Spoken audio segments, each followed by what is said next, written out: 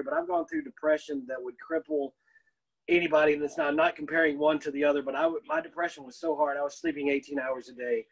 I went through probably what is called the world's worst divorce. And I know everybody thinks that, but in 2004, I went through divorce, had a 7-year-old and a 4-year-old daughter. By the time each was 18, I have seen them less than 300 days.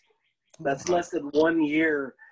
And since they were 7 to the time they were 18, and I fought every losing battle in court, and I had right on my side. I can't give my testimony without making my ex look bad, so I don't want to do that. But let's just say I didn't want the divorce, and everything in life I ever want to do, I just want to be a dad. I love being a dad. I'm a stepdad now. The love of my life is somebody I actually grew up with. After my divorce, I'd gotten on my knees and just prayed for just a friend, just somebody I knew in a past life. And I ran into my best friend from high school, and I ran into the girl who I had a crush on when I was in middle school.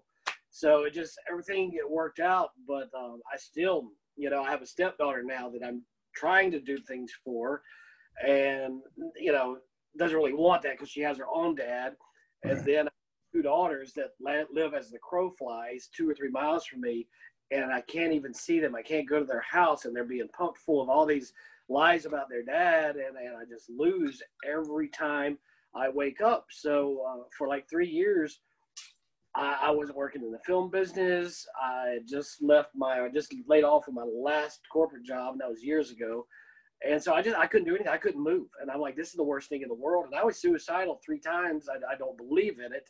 But my 13-year-old stepdaughter literally took the pistol out of my hand when I was crying in front of, right by the bathroom door. 13 years old. She hates me at the time. She doesn't care what I do, but she loved me enough she didn't know if I was going to go through it or not. She grabbed the gun from me. And at that point, I started to get out of it. A lot of prayer. God will get you through anything and everything when people won't. People will let you down.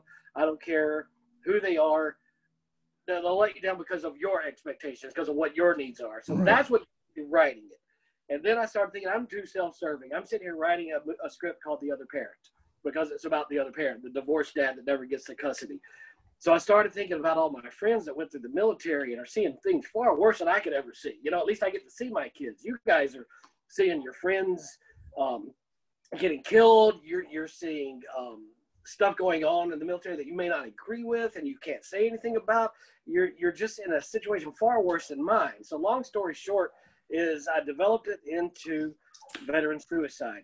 And so Judy and I were going back and forth, and we got together with, I guess we partnered. We partnered with Mission 22, We Are the Mighty, TAPS, and several other nonprofit groups that are associated with veteran suicide, and got together with all these families. And all these families were just constantly, now I'm Facebooking you, this is my information about my husband who committed suicide, or my daughter, or my son. And they were all sharing the same stories. And what I learned so much is, yeah, my trigger was the divorce, not seeing my kids. But for these guys, it was just the everyday. Your everyday over there, you have a purpose. You're serving. You're doing what you're supposed to do, what you're calling, what your gift is. And then when you come back, it's nowhere near the same, good or bad. It's not the same. And it's never one trigger. It's never, like my nephew, on my wife's side, my nephew, and you can't script this any better. It's not in the movie, but in real life, my nephew was in Iraq, and him and 2 of his buddies were walking down a patrol. Literally, my nephew had to tie his shoe. So he stops with one of his friends, ties his shoe, and this other guy keeps going up patrol about 20 yards down the road. Boom, steps on an IED, blows him in half. My nephew has to pull his upper torso. I know we're getting graphic here, but he has to pull his upper torso. But that's not what set him into PTSD, because that was his job.